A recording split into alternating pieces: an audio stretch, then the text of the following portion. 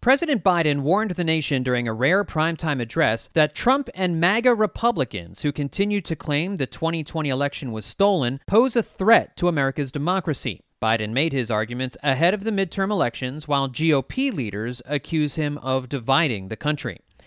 A federal judge on Thursday said she would unseal a more detailed list of the items the FBI seized during its raid on Trump's Mar-a-Lago estate. She also appeared open to granting the former president's request to appoint an independent third party to review the records.